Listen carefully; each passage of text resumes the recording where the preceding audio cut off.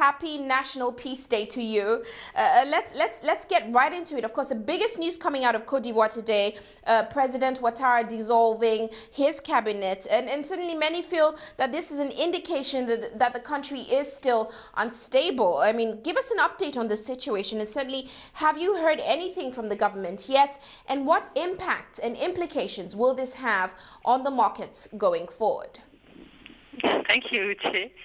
The announcement came as a surprise for everyone, and we were not expecting it.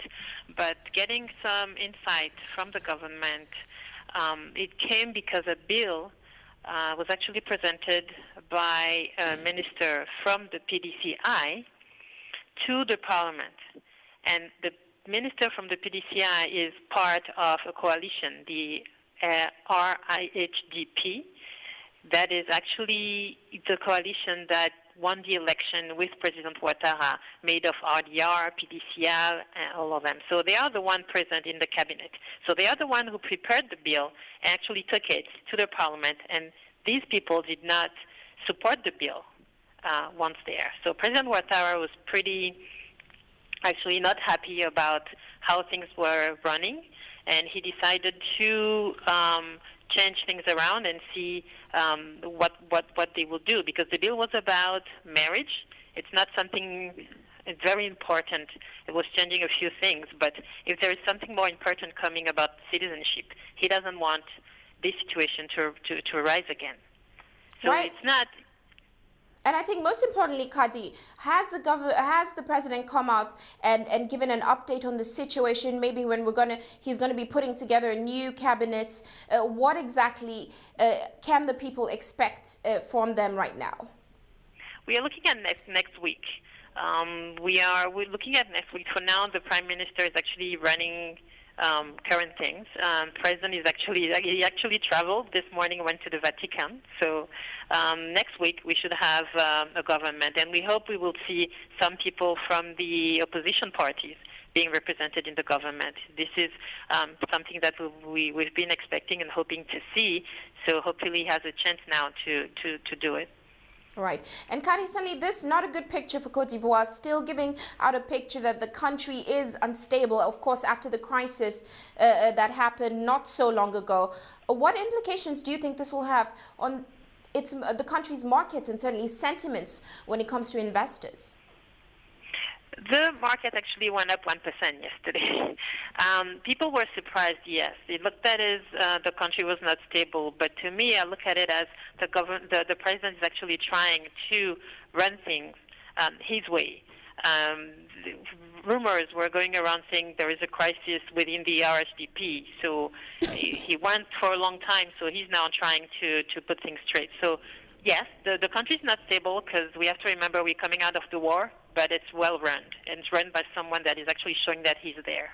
Well, let's talk about what's actually happening on the markets. Looking at the BRVM, like you said, the markets were up yesterday, and certainly looking at the companies driving performance, we saw Solibra, which is a brewery, and of course CITAB, which is a tobacco company, topping the gainers list. Of course, for you, Kadi, what is driving performance, that performance currently on the market? It's the results. We saw half-year results coming from most of these companies, and they are pretty good for a country coming out of the war. And so people are actually trying to show that they're happy. At the end of this year, they're hoping to see good dividends. And we also saw Sonatel. Well, you mentioned CITAB and Solibra, two companies that were really not that much impacted by the crisis and are still running and doing well.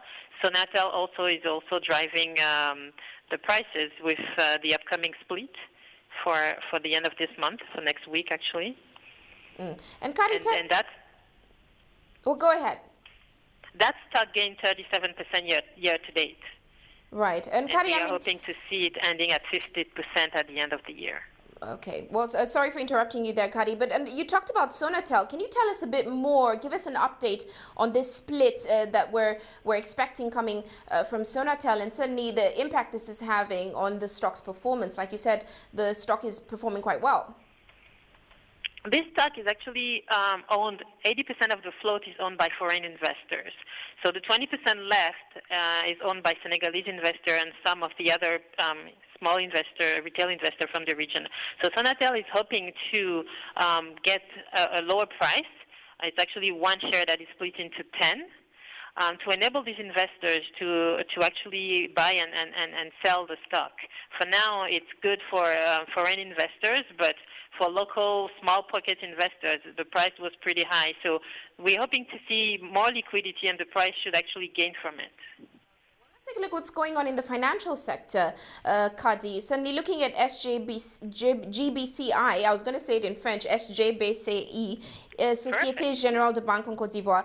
It's hitting an all high. That's what we saw yesterday. So what's the picture in the financial sector?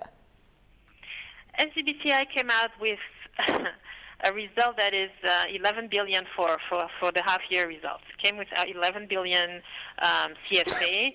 It ended last year at 18. So half-year result close to somewhat to the year annual result from last year. Everybody's running for that stock, and we will see more stock in the banking industry as we are looking into 2013 and 2 new IPOs for the 4th bank, which is NCA Bank, and the 7th bank, which is SIB, Attijari Wafa subsidiary, that will be put on the market in 2013. And these are market cap that will be close to 100 to 115 million US dollars. Okay, and Tony, what's your outlook for the market in the coming weeks? Do you expect the market to maintain this bullish trend even with the current political situation? Oh yes, definitely, because on the economic side, things are booming. Infrastructure is going well, especially for it's helping the banking sector because they have all the financing. All the opening they need to finance. We see roads coming out of everywhere. So economy is going very well, and as we saw, the president, as I said before, is showing that he's actually running the country. Things will get better and better.